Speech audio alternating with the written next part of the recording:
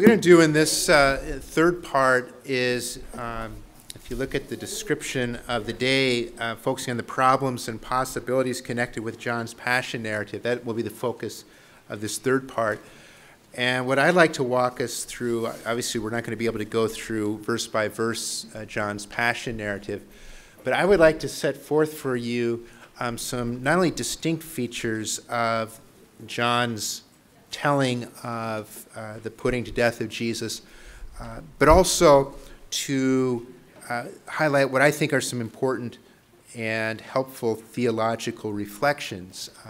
Now this passage is, and John's telling of this is not without its problems, and Dan is going to address that, particularly with this issue of who are the Jews who are spoken of so negatively. So John's version of the Passion is what is proclaimed on Good Friday. As you know, it's on Palm Sunday, we read both the entrance into Jerusalem and the Passion from the synoptic gospel of the year in question, and this year, Mark's gospel. But on Good Friday, right in the midst of the church's Holy Triduum, the most holy 3 days of the year, we hear John's version of this. And in some respects, the term passion isn't fully apt for John, because throughout his telling of Jesus' death, John emphasizes that Jesus goes to his death willingly, and that he's in complete control of all the events that transpire. And just to give a flavor of this, kind of the classic example of this Johannine characteristic is John's portrayal of Jesus in the garden. I've already mentioned that John doesn't have the agony in the garden. We saw the agony in chapter 12, verse 27. That was the extent of it. John does have Jesus in the garden praying with his disciples. And then the contingent of soldiers come out and the guards come out to arrest the unarmed Jesus. And Jesus comes out of what appears to be, he's in an enclave with his followers, and Jesus comes out and says, whom are you looking for?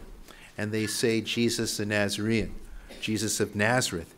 And Jesus says, I am, ego eimi, that name of the divine from Exodus 3, from parts of 2nd Isaiah. And when Jesus, and just picture the scene, you have this armed contingent coming out to apprehend the unarmed Jesus, and Jesus says, I am. And in response to that, the soldiers, the guards all fall back. Those with arms fall back to the ground, helpless. Okay. This detail is, in effect, a theophany, a manifestation of the divine. This is how one responds in the presence of the divine one. And it sets the entire telling of the Passion in John's Gospel in that context. There's also a detail here where Jesus says, I am again. They come to arrest him, and Jesus says, let these men who are with me go away unharmed. And that's not an accidental detail in John's Gospel, because here we see Jesus fulfilling his role as the Good Shepherd who does not allow any of his sheep to be snatched away. Okay, so there's another example of how this gospel keeps going back and forth. Now, the centerpiece of John's account of Jesus' passion is the trial before Pilate. So John follows the script of the Synoptic Gospels. After Jesus' arrest, he appears before the Jewish high priest. You have the denials of Peter. John includes those too, but the centerpiece for John is the trial before Pilate. John gives 39 verses to this scene, or to this part of the story. Compare that with Mark's gospel that has 15 verses, so just to give you a flavor of the difference. And this is a very highly choreographed scene. And basically, Pilate is presented as going back and forth between being inside the praetorium, his palace, with Jesus, who's been arrested, and then going outside in the courtyard, encountering the Jewish leaders. And in effect, there's 7 mini scenes in this part of the story. And the middle one is the one that is most important, at least for John. It's a great example of Johannine irony. So we see that Pilate, who from one perspective is the judge, he's the governor, the procurator, the one who represents the power of Rome. So Pilate is judge and ruler, a representative of the ruler. But what we really find in this passage is that the true judge is Jesus, and the true Messiah, the true king, is also Jesus. And one of the ways that John adapts this story for a particular theological purpose is, it would seem that when people were sentenced to this terrible death of crucifixion that Dan described earlier, the first enactment of that sentence then would be to have that person scourged. Okay? John has this scene happen before Jesus has been condemned to death. And from one vantage point, you might read it as if Pilate's saying, well, we'll punish him a little bit, and then maybe that will placate. But what this moving the scourging before the condemnation of Jesus does is it allows Jesus, that image of Jesus, to be dressed in the purple cloak, the color of royalty, crowned with thorns. The very middle of this passage is when Pilate comes out with Jesus wearing the crown of thorns, wearing the purple cloak, and says, Ecce homo, idu ha anthropos, behold the man. And in saying that, Pilate bears unwittingly more information, more witness than he's aware of, because Jesus is the Messiah, is the King, as the Son of Man, who must be lifted up so that everyone who believes in him might have life. You also have this interchange in which Pilate is shown asking, well, what is truth? Jesus is the one who's come to reveal the truth, because he's come to reveal God and God's love. Jesus is the true eschatological judge. And there's a little detail if you look in chapter 19, verse 13, and depending on your translation, this will be read differently. The Greek is ambiguous. If you have the New American Bible, it will say, Pilate sat Jesus on the bema, on the judgment seat. Other translations will say that Pilate sat himself on the judgment seat. I think the first reading is actually the better reading. It captures the irony that Jesus is the one who's really the judge and the ruler. Another unique feature here is Jesus carrying the cross. When we think of Jesus carrying the cross, we often think of another figure, right? Simon of Cyrene. Well, if we didn't have Matthew, Mark, or Luke, we would not know of Simon of Cyrene, because in John's gospel, Jesus carries the cross himself. Okay? And the idea here is to keep the focus on Jesus and what it is he's revealing. Something similar goes on in the feeding of the 5,000 men, so let's say maybe 10 or 12,000 people, in chapter 6 of John's gospel. When you hear that story, Jesus multiplies the loaves, right? Who are the distributors of the largesse of Jesus? It's the disciples, right? Not in John's gospel.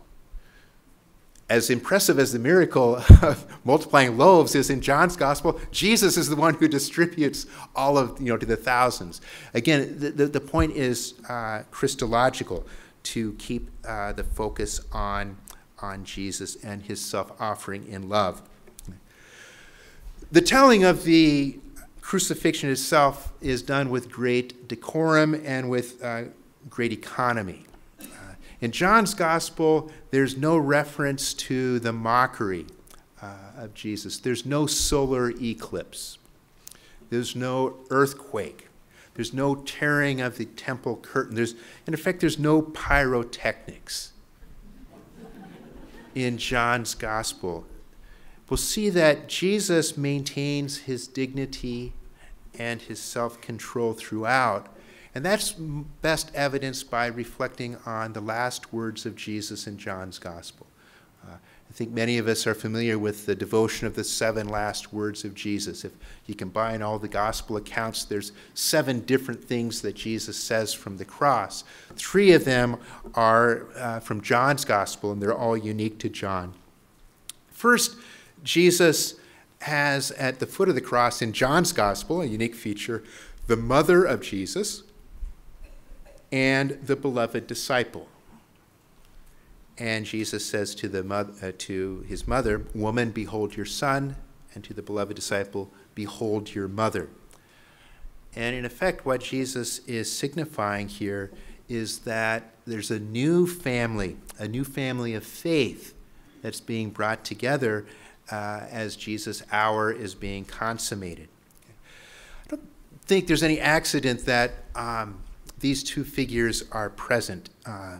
This is only the 2nd time the mother of Jesus appears in the Gospel of John, and she's never called Mary. It's always the mother of Jesus. She appears at the beginning, at the wedding feast of Cana, where Jesus performs the first sign, and when the mother asks Jesus to do this, Jesus says, "My hour has not yet come."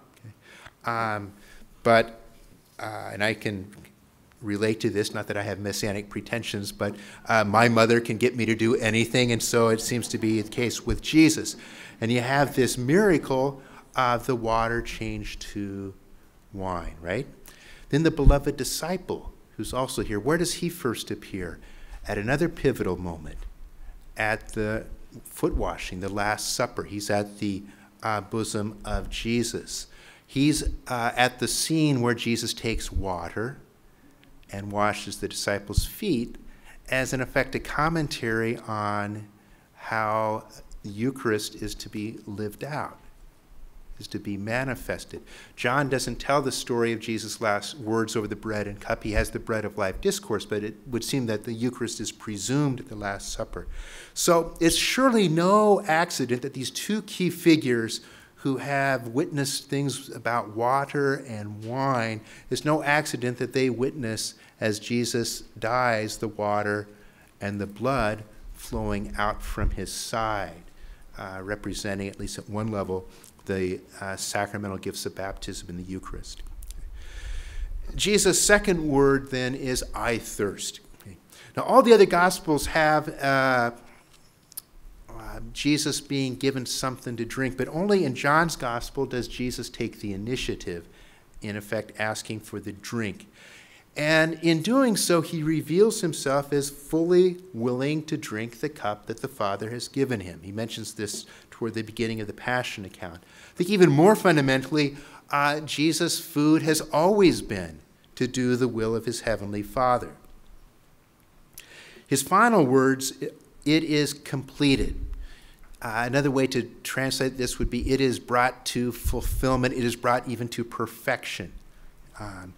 To digress to a grammatical point for a second, this is in the perfect tense.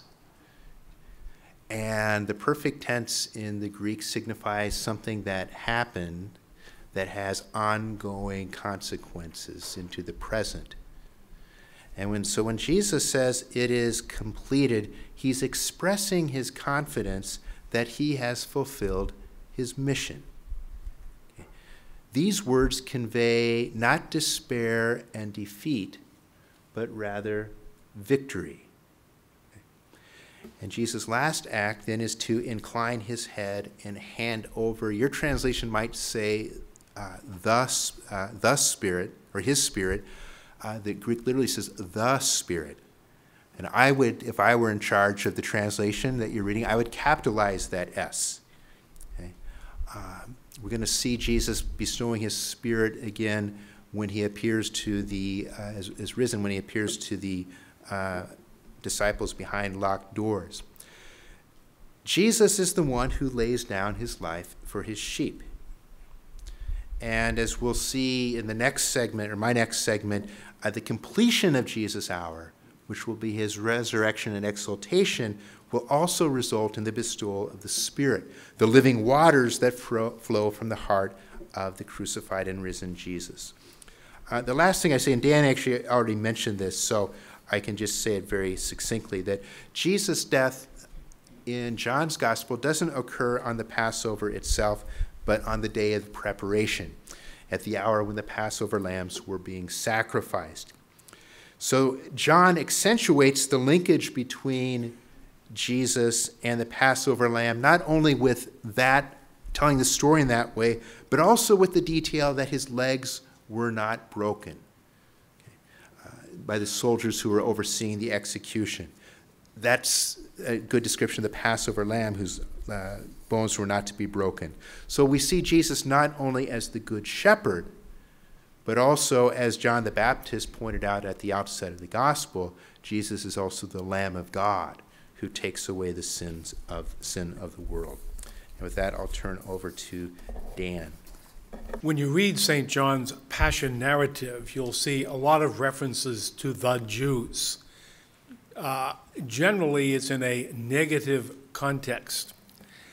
All through St. John's Gospel, you've got references to hoi Judaioi, the Jews or the Judeans. You could translate it that way.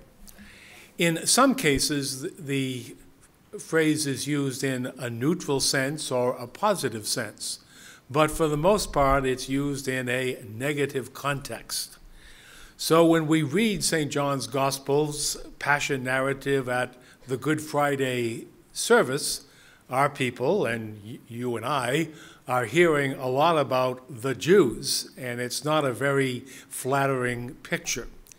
And it has been charged that this kind of reading, in a sense, is a source of anti-Judaism and anti-Semitism, both in the past but also in the present. According to the Passion narrative, the Jews were the ones who hand over Jesus to Pontius Pilate. They're the ones who keep pushing him to have Jesus executed. And finally, Pilate hands Jesus over to them, thus giving the impression that the Jews were responsible for the actual killing of Jesus, whereas historically that's highly unlikely. The Romans ultimately would be legally responsible for the death of Jesus. So what do we make out of this? Are the Gospels, and in particular this Gospel, anti-Jewish? Remember the great controversy several years ago about Mel Gibson's movie, The Passion of the Christ, and it was often charged that the Gospels themselves were anti-Jewish. How would I respond to that? I would say that the Gospels themselves are not anti-Jewish, and St. John's Gospel would be one of them. And I would say that the author and the original audience for the Gospel were themselves Jews. They were Jewish Christians. So to say that the evangelists or their original audience were anti-Jewish, I think is unlikely. However, we have to admit the anti-Jewish potential of words like the Jews, and so we have to confront that and see what we can do with it. For me, it's important to understand the historical context of John's Gospel and the use of that phrase, the Jews. And with respect to the historical context, I'd make 3 points. The sociological factors, the political factors, and the theological factors. First, the sociological factors. One of the most striking events in the history of the Jewish people was the destruction of the temple in the year 70 by the Romans. Up to that point, they had the land, they had the law, and they had the temple.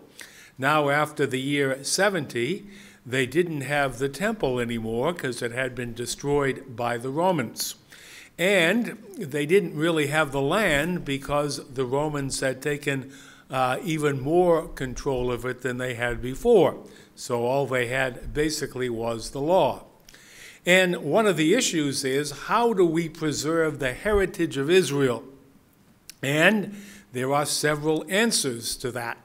One answer are the political insurgents, the kind of people we find today in the Middle East, people who were rebels, basically.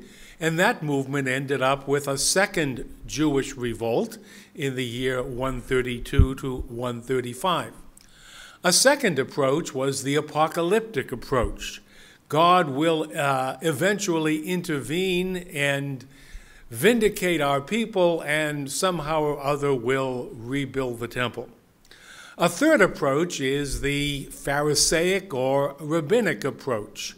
In other words, focus especially on the law as we have it and the traditions surrounding the law.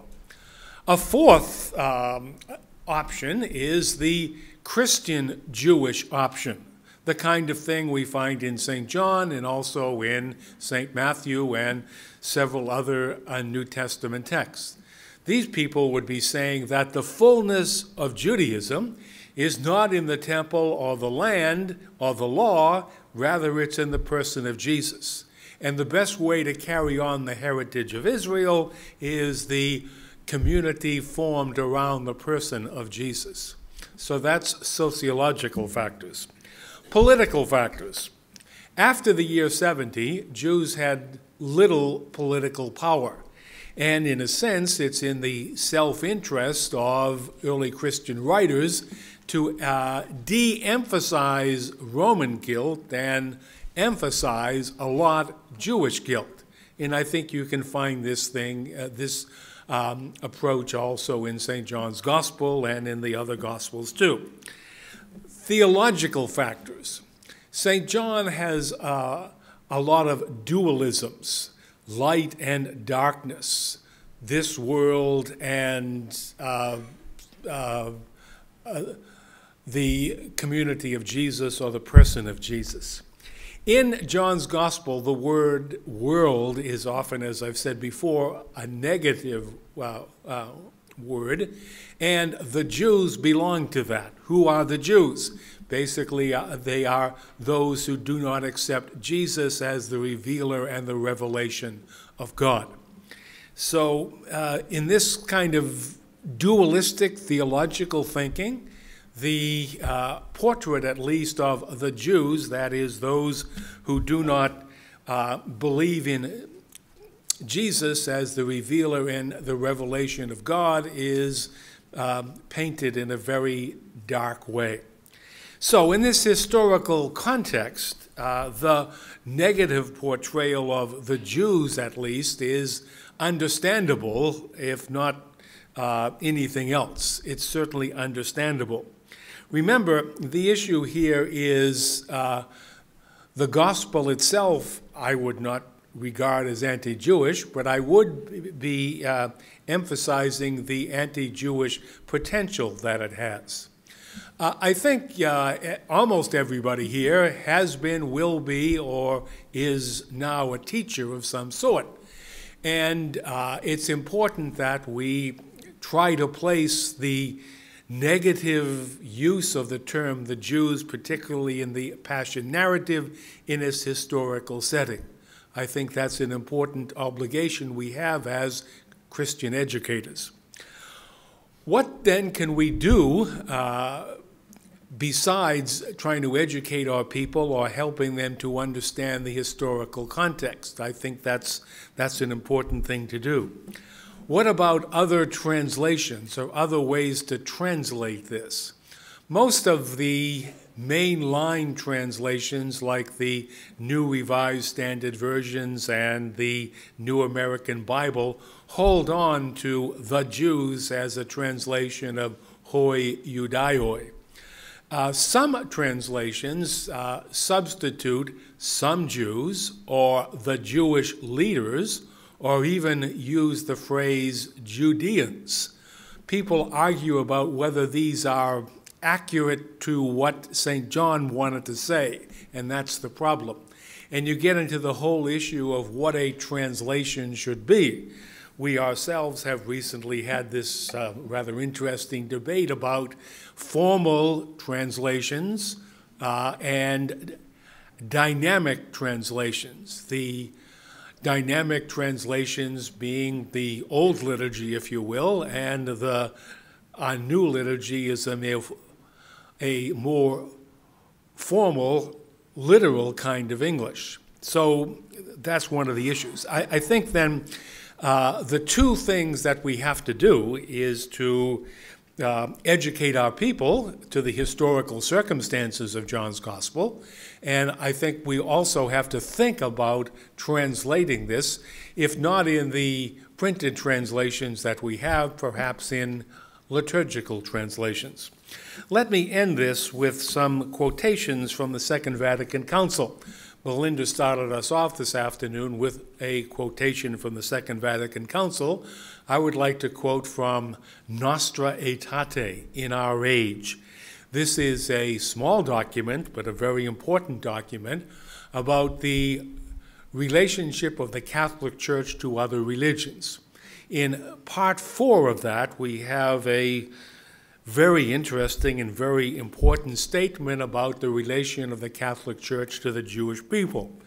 And it ends by saying some important things, particularly for Christian educators. Neither all Jews indiscriminately at that time, nor Jews today, can be charged with the crimes committed during his passion. The crimes, of course, were committed by some Jewish leaders and by the Roman officials, but surely not by all Jews in the land of Israel and in the diaspora of that time, nor all Jews throughout history. A second point, this applies especially to teachers and preachers, all must take care lest in catechizing or in preaching the word of God, they teach anything which is not in accord with the truth of the gospel message or the Spirit of Christ. And the third and final point, the Church reproves every form of persecution. She deplores all hatreds, persecutions, displays of anti-Semitism leveled at any time or from any source against the Jews. These are strong statements, and when Pope John the 23rd called the council, one of the things very high on his agenda was that the council should make a statement about the relationship between the Catholic Church and the Jewish people. And I think this is a statement, Nostra Aetate, paragraph 4, that bears a lot of meditation and reflection. Thank you.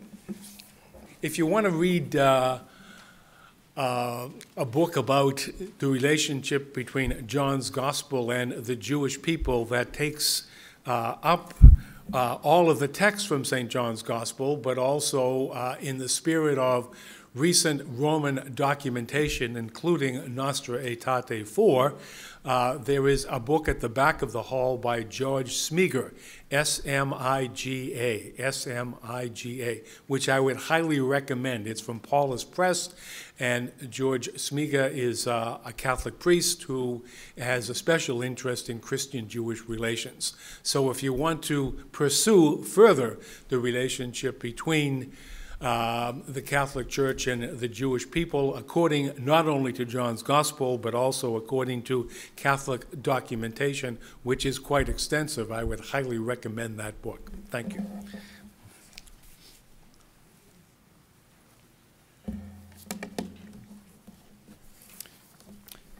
Admittedly, it's a bit awkward to be talking about Easter as we get so close to Holy Week, but I'd like to share with you John's teaching about Easter with particular focus on chapter 20 and what John says about the appearances of the risen Jesus. On Easter Sunday, there can be some different options, but for the most part, most liturgies on Easter Sunday will proclaim John chapter 20, verses 1 through 9. And a surprising feature of that selection is that this gospel reading does not include an appearance of the risen Jesus.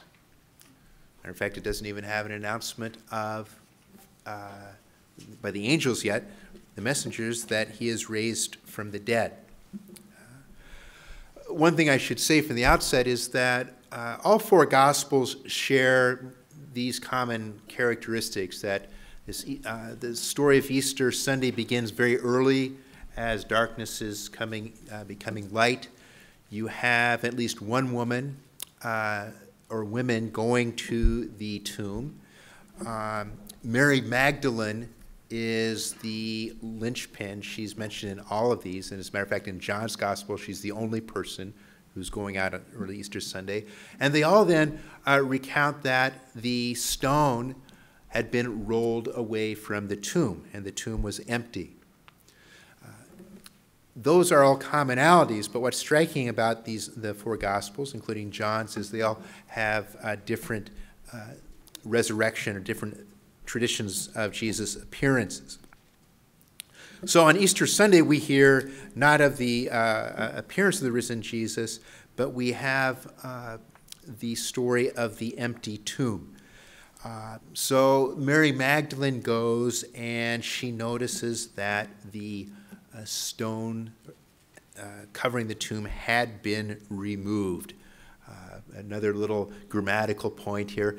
This is, you remember the difference between active voice and passive voice? You know, mom baked the cake, or the cake was baked by mom. This is a passive, but a particular kind of passive. It's a divine passive. It's indicating divine activity. The stone has been rolled away. And Mary, who's come not to anoint Jesus, again, this is a different detail in John's Gospel. The Johannine Jesus receives a very impressive anointing after his death. This is Nicodemus and Joseph of Arimathea. They would have needed a couple of strapping young men to carry all the poundage of ointment that's described. That's John's way of emphasizing Jesus as king, as Messiah. He does receive a royal anointing. So Mary doesn't come to anoint Jesus, but she notices that the stone is rolled away, and she runs and tells the apostles, and we have this foot race between Peter and the beloved disciple, and much ink has been spilled as to the significance. Of course, the beloved disciple gets there sooner. The only exegetical conclusion I can come to is that the beloved disciple was a faster runner. He may have been the guy you'd want to be your pinch runner, not Peter, if in need. But they both peer in, and they notice that the tomb is empty, and they also notice that Jesus' burial clothes, his wrappings, have been left behind. And in particular, Peter notices that the cloth that had covered Jesus' head was now rolled up. Again, notice the voice, passive voice. From one vantage point, we could make the conclusion that Jesus was brought up well, that when you get up from sleep, you fold your pajamas and put them to the side. But there's a more theological point here. And again, this is one of those connections that can be made. When Lazarus comes forth from the tomb, Lazarus still has his head covering on. As a matter of fact, he's fully bound. Jesus comes out of the tomb. The trappings of death have been left behind. Death no longer has hold over Jesus. Or another way of putting it is Jesus has left the realm of death. Now, Easter Sunday, as we know, is really not a day. 24 hours is not sufficient to celebrate Easter Sunday. Of course, we have a 50-day Easter season, but Easter Day is celebrated for 8 days, right? That's the octave of Easter, similar to what we have at Christmas. So it's during the celebration of the octave of Easter that we have the various appearance stories of Jesus, the risen Jesus proclaimed, culminating with the second Sunday of Easter. So what we hear in Holy Week is all of the appearance stories from the different Gospels, including from John's Gospel, and then we hear on the second Sunday of Easter every year, A, B, and C, John chapter 20, verses 19 through 31. I'd just like to share, I'd like to go to the middle passage with Mary Magdalene, because Mary's the one who had informed Peter and the beloved disciple that the tomb was empty. They come. And it's interesting, we're told that the beloved disciple peered in and he believed, and yet they didn't understand what was meant by the resurrection from the dead. It seems to be in tension. And the best I can do with that is that the beloved disciple believed that Jesus was indeed risen from the dead, but what he didn't yet understand, and this is something I think Dan will get to in his final presentation, is to fully understand, one must have the Spirit, the gift of the Paraclete, to understand how this has fulfilled the story of Scripture. But what about Mary Magdalene? Well, she is next seen at the tomb itself, and she is presented as weeping. And one of the things that Jesus says at his final farewell discourse is, you will weep, but your weeping will yield to great joy. And that's what's going to happen to Mary in this scene. And she is the one who sees the heavenly messengers seated, one at the foot, one at the head of where Jesus was. And they don't announce that Jesus is alive. That's going to be the risen Jesus will reveal that. They ask her why she's weeping.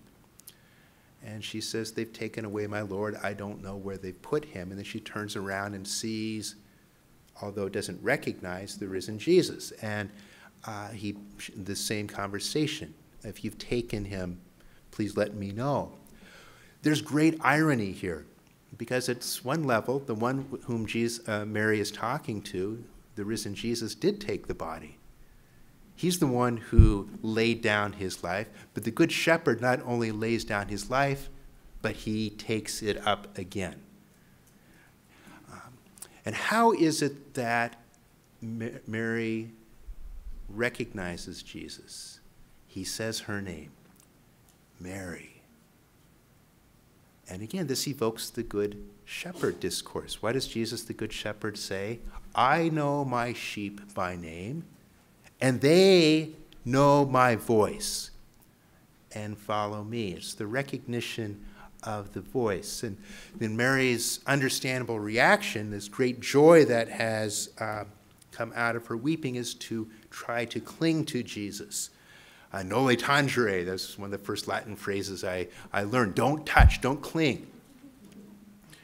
The text isn't clear as to whether or not she actually grabbed Jesus, but the point seems to be, Jesus says, don't cling to me, don't hang on. I must ascend to my Father and your Father, to my God and your God. That is the message that Mary's to take to the apostles. There's a sense here in which Jesus' hour is being completed. He's raised from the dead. He's on his way to ascend into heaven. Our liturgical year, as you probably know, is very much based on Luke's gospel, Luke's presentation. It's Luke that has 40 days of appearances and Ascension Thursday. It's Luke that has Pentecost on the 50th day. Okay. John's gospel is different. John condenses all of this, in effect, into a single reality. But what he's conveying here is, this is hard to try to convey in simple language, he's trying to talk about something that's trans-temporal, that's beyond space and time within the confines of a narrative. Okay? So he is giving a sense of development here, and that development continues in the next scene, which is Easter Sunday night. Okay? The disciples are behind locked doors. These are the ones who have heard Mary say, "We have seen the Lord."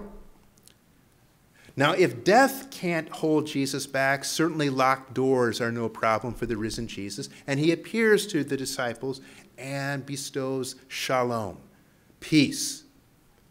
which is one of the gifts that was promised by Jesus in the farewell discourse. And then he shows his wounds and his side. This is the one who was crucified, now raised from the dead. And Jesus breathes upon them the Spirit that is unleashed through the death and resurrection. Jesus breathes upon his followers. And the image here very much is similar to Genesis 2, where God forms Adam, earth creature, and then breathes Ruach into him, and he comes to life. This is new creation. And then Jesus commissions the disciples to engage in a ministry in particular marked by forgiveness. This is an important text for the church's sacramental practice, a celebration of the sacrament of reconciliation.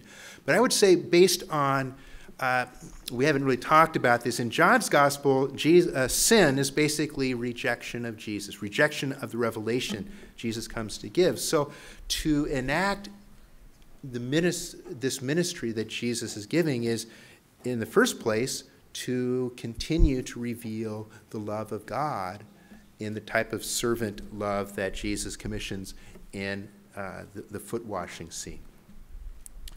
Now, there's one fly in the ointment. One of the disciples was not there. And here I'm going to get a little personal because this is my patron saint. I'm not named after Thomas Aquinas. I'm not named after Thomas More, Thomas Becket, St. Thomas. And Thomas gets a bad rap. Doubting Thomas. That's how we know him, right? Thomas wasn't there. Now, if we had more time, we could go into the whole midrash to ask why he wasn't there. Very striking. It's a good question, why he wasn't there. And another thing you might think about this Easter season is, what was that week like in between? When you have 10 who are saying he's alive and Thomas is refusing to believe, they're all behind, in close quarters. That's an interesting dynamic. We won't get into that. But notice that just as the disciples who heard Mary Magdalene say, "We have seen the risen Lord," they didn't respond until they saw the risen Lord. It seems that's what Thomas is basically asking for. Jesus showed the others his hand and his side. Thomas's request is to experience what they did. So I was accused one time of having a high Thomasology. I might be guilty of that here.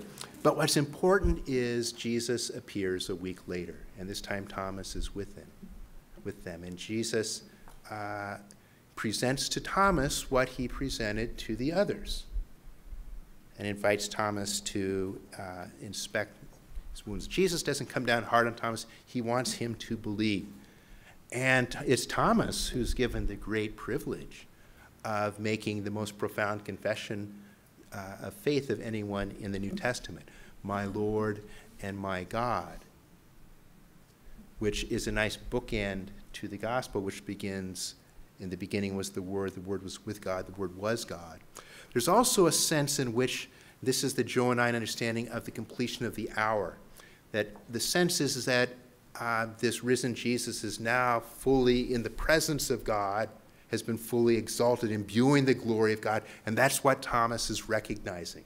So that notion of progression from an empty tomb to Jesus is not going to be with us in the same way as before, to his breathing the Spirit, the Pentecost, to his exaltation in glory with God. And then we're told Jesus' words to Thomas are, blessed are you, you believe because you've seen. Blessed are those who don't see and yet believe. That's not a slap on Thomas, I don't think.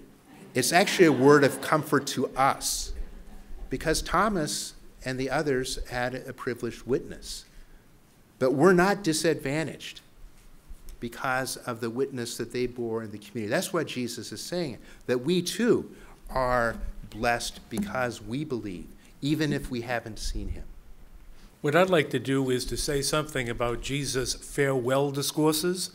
Tom explained that while in the narrative of St. John's Gospel, they come at the Last Supper, and there the departing Jesus is giving instructions about how the movement he began can carry on.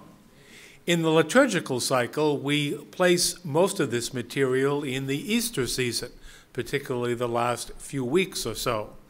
And in a sense, that's an appropriate time to read it too, precisely because the Easter season is about how do we continue the mission of Jesus when he is no longer among us as a human person in the land of Palestine or whatever. So the challenge of the Easter season is how do we carry on? Now, we've spoken a lot about Jesus' farewell discourses at the Last Supper. They begin with the washing of the feet and also the betrayals of Jesus in chapter 13. Then we get a series really of 3 or 4 farewell discourses. Did you ever have a friend or a neighbor who says, well, I've got to go home now, and yet won't leave? That's what happens here. At one point, I think at the end of chapter 14, Jesus says, arise, let us go, and keeps on talking for 3 more chapters.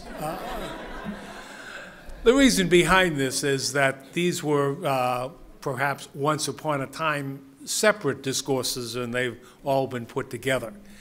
As we'll see, these separate discourses, although even though they were perhaps originally separate and can be separated now, they have some common themes that run through them.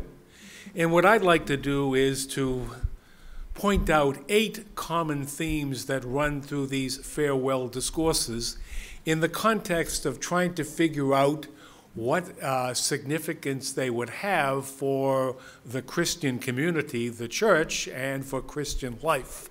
How then do we carry on the mission of Jesus? And as we'll see, there are at least 8 ways and perhaps more. The first way, of course, is to accept the saving significance of Jesus' death and resurrection. The foot washing we've seen is an exercise in that. Peter, first of all, has to accept salvation not on his own terms, but rather on God's terms. And that involves the mystery of the cross. And that in turn, that example, if you will, suggests that we try to carry on the ideal of servant leadership. A second theme is, of course, love. Love is the spirit that should prevail in the community of Jesus. The speeches themselves begin with referring to the new commandment, that you love one another. Exegetes are often arguing about in what sense is this new. At any rate, that's the way it's presented. The love here is a kind of circle of love, if you will, or a kind of chain of love. The idea is, as the Father has loved the Son, and the Son has loved his own, therefore you should love one another. All through the farewell discourses, you get these chains. As the Father has sent me, so I send you. So love, this kind of chain of love. In St. John's writings, God has loved us first. And because God has loved us first, therefore we can love one another. And this is the emphasis of the farewell discourses. When the departing Jesus speaks about keep my commandments, what does he mean? He doesn't necessarily mean the 10 commandments. I think he means the 2 commandments. And the 2 commandments are faith and love. To believe in Jesus as the revealer and the revelation of God, to love God and to love one another. Those are the 2 primary ways by which we carry on the mission of Jesus and the spirit of Jesus' community. A 4th way is the Holy Spirit, or the Paraclete. The word Paraclete means a consoler, but it can also mean an advocate. The phrase is sometimes used of a lawyer, a kind of defense lawyer, somebody who takes up your case, as it were. The Paraclete, or the Holy Spirit, is in a sense the figure who carries on the mission of Jesus among us. There are several phrases to another Paraclete. Jesus, of course, is the first Paraclete, but the Holy Spirit is the second Paraclete. The community formed around the person of Jesus, then, has the Holy Spirit guiding and directing it along the way. In chapters 15 and 16, there are several sayings about what the Paraclete does. One of the things the Paraclete does is teaches us the things that Jesus himself taught us. So we've seen accepting salvation on God's terms. We've seen love of God, love for one another. We've seen belief or faith, believing in the person of Jesus and his heavenly Father, the Holy Spirit and the Paraclete guiding the community of Jesus. A fifth way is the sort of vital relationship captured by the image of the vine and the branches. This comes up in St. John chapter 15. I am the vine, you are the branches. The idea is that believers are related to Jesus in an organic way. It's as if his lifeblood courses through us, that we are then prolongations, if you will, of the life of Jesus. So that vital relationship with the risen Jesus is a fifth point. A sixth point is that we be people of hope. Now, strangely enough, John never uses the word hope, either as a noun or a verb.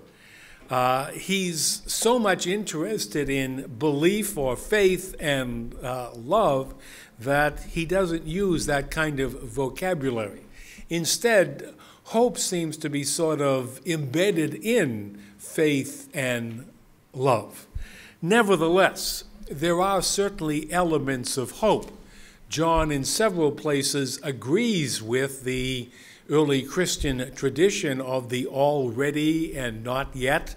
In other words, already we are enjoying the benefits of Jesus' death and resurrection, yet the fullness is future, and we don't know exactly when that's going to happen. John is mainly interested in the already. But when we think of what Christian life is according to St. John, there's plenty of reason to be hopeful, not only in the final great hope, but also in the way we relate to one another and the way we relate to the world. A seventh item is the item of mission. In other words, that other chain that I spoke about as the Father has sent me, so I send you. Jesus at the Last Supper urges his disciples to go forth and to carry on his own mission. So there's a sense of mission. And finally, unity within the community. In John chapter 17, we have a passage that sometimes is called the Great High Priestly Prayer.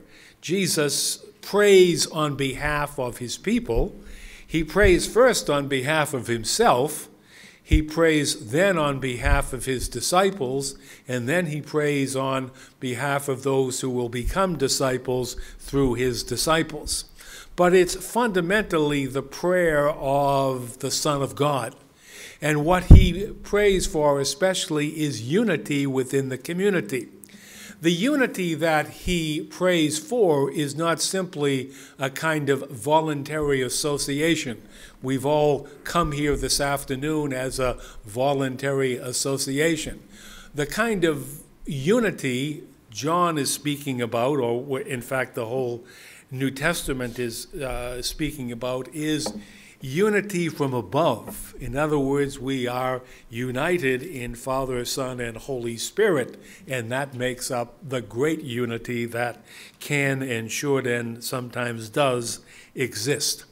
So these are 8 points of ways by which we find in the farewell discourse and the Last Supper discourse, ways by which we can carry on the mission of Jesus, accepting salvation on its own terms, love, faith, the Holy Spirit, vital relationship with Jesus, people of hope, mission, and unity. So the amazing thing we've done this afternoon is we've kept to our schedule. So we have a few minutes for discussion, for questions, and so on and so forth. So please feel free to ask anything you want.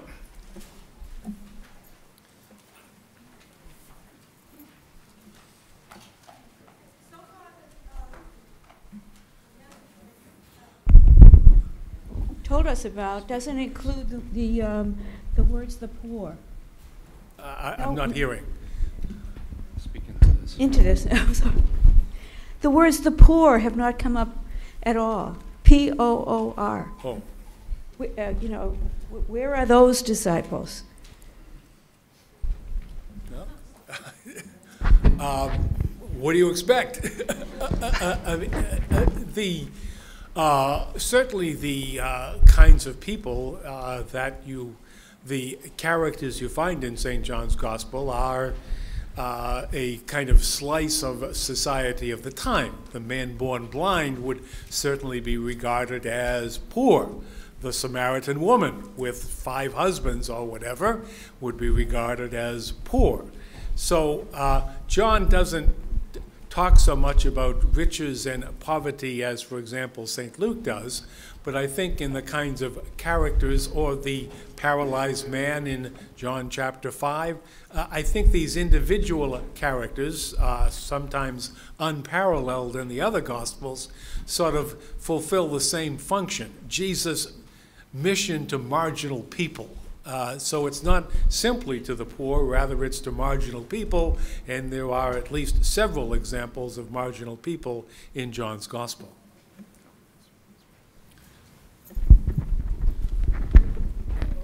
Please. Well, I know that in the Gospel of John, it is underlined that Jesus has chosen himself to go to the passion, the cross. He was master of his own life, and he said in John 10 that he's the one who is able to give his life and to bring and to take it back. So I don't understand when it's said that he was handed over. How I can't reconcile the fact that he was handed over and that the fact that John says that he gave himself his life. He was master of his life until the end. I would at least approach that from the sort of unity that exists between Father and Son. In other words, Jesus is being presented as perfectly attuned to the Father's will. So they're not, in a sense, separated entities so much as they are in one accord. But Tom might speak. Yeah, well, it's a good question. I think part of the tension is we put will and causality against one another. So from a from a vantage point, let's say, of somebody looking at this story from without knowing what Judas does, Jesus is handed over. And yet Jesus himself is, in being faithful to what God has called him to do, doesn't flee from this. But there's also a sense in which divine causality and human causality are not always in competition with one another either. I mean, you have this paradox in the Old Testament. Pharaoh hardened his heart, God hardened Pharaoh's heart. Who's doing it? Well, both and. So, I mean, it's a complex question, but I don't think it's a contradiction.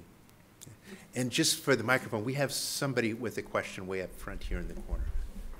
Yeah. My question is directed to Father Dan.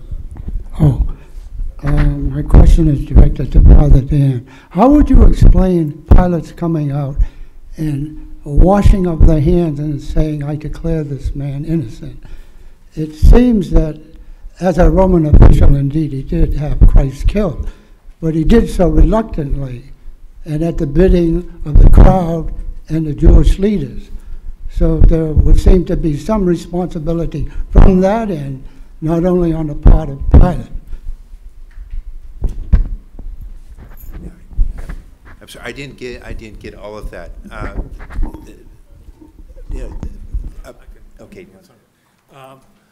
I think from a legal, historical perspective, Pilate is ultimately the one who is responsible for the death of Jesus. And certainly he was encouraged by some Jewish leaders. The depiction of Pilate in the Gospels presents him as somewhat weak and vacillating. Now, there are some ancient accounts about him, one in Philo and the other Josephus, that sort of go in the opposite direction. But if you read Josephus carefully, you find that in many instances, Pilate sort of gives in to the crowd. And from that perspective, the picture that you get in all the Gospels seems to fit okay. And again, when all is said and done, Pilate bears the ultimate responsibility for Jesus' death.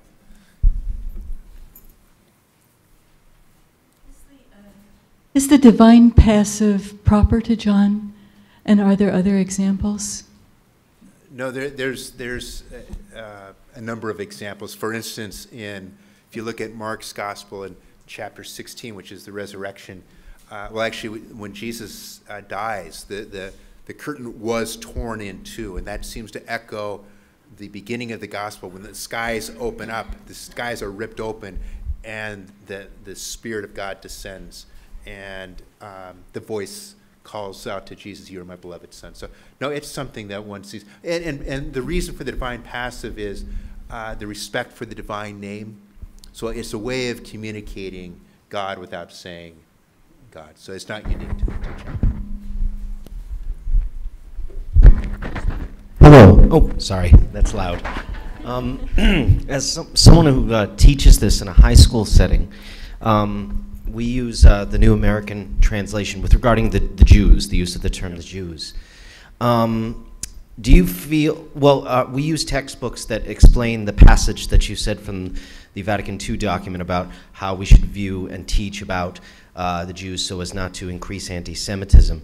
And sometimes I also not only use the New American Translation, but also the filmed version, which alters the translation of that term, the Jews, from time to time to the Jewish authorities. Do you think that's confusing to use for people, or should we just keep it purely the Jews and just talk about it in a classroom setting? In my submission, there's no perfect answer to this. I must say what I do, I'll tell you what I do, is I do focus. For instance, when I preach to the children on Sunday Mass, this will come up again, and emphasize that these are a group of leaders.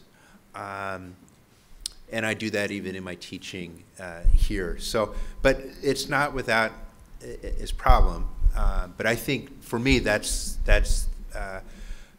both pedagogically and also I think theologically and historically the most responsible. But it's not perfect. It's not a perfect solution. There's a New English translation out called the Common English Bible. It's sponsored ultimately by the mainline Protestant churches, but they've invited Catholics like me and other people to be part of it to make it ecumenical. It's a rather good translation. I noticed that they use the Jewish leaders instead of the Jews for hoi judaioi. Now that's a translation that basically is interested in communicating to people. They want it to be not so much a study Bible as a kind of thing that one could use in a religious service or whatever. And I think there are a number of different translations floating around, and a lot depends on what you're going to use them for. And so I wonder, in a study Bible, you might want to keep the Jews just to be a literal translation, but in a kind of text that's going to be used in liturgical services, perhaps you need it to be more, frankly, historically accurate. Now, there's a sort of tension between historical accuracy and Johannine theology, and that's the problem.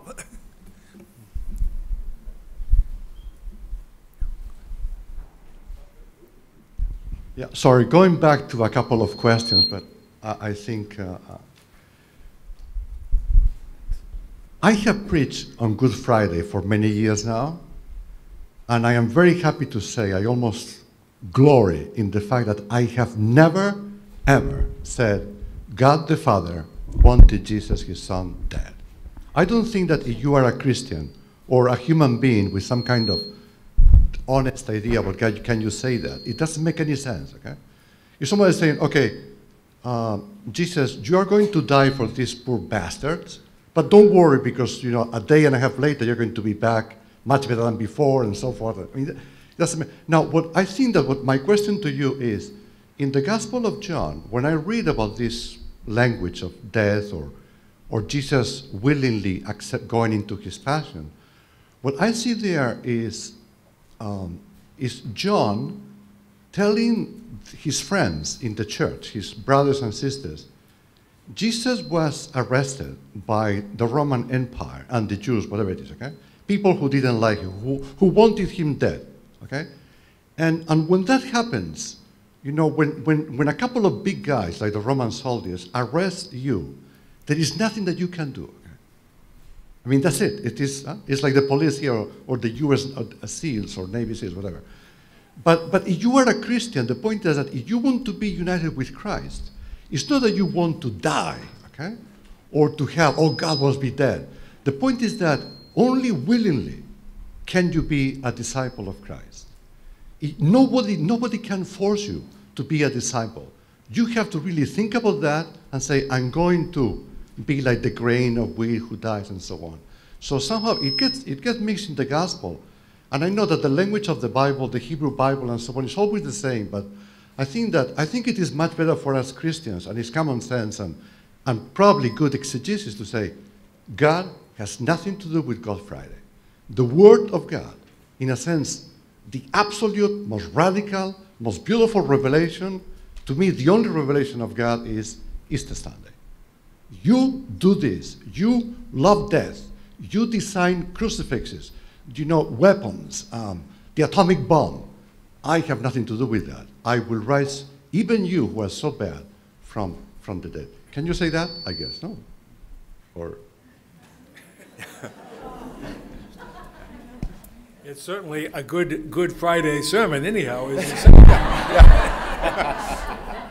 Amen.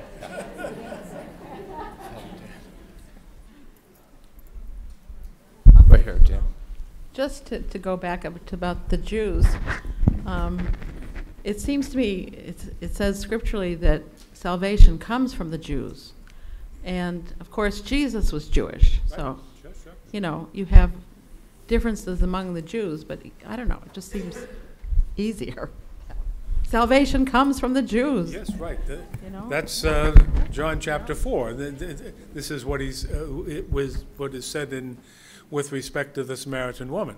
Again, there are some uses of the phrase in John's Gospel that are neutral, the customs of the Jews. Some of them are quite positive, as you said, salvation comes from the Jews, and of course all of the first believers are Jews. However, you get this negative use of the same term, whereas in the other Gospels, for example, in the Passion narratives, you get the chief priests and the elders or the scribes, but John, for ill probably rather than for good, chose to use the phrase hoi judaioi. I think we're getting close to our time, so Melinda might have a few final words.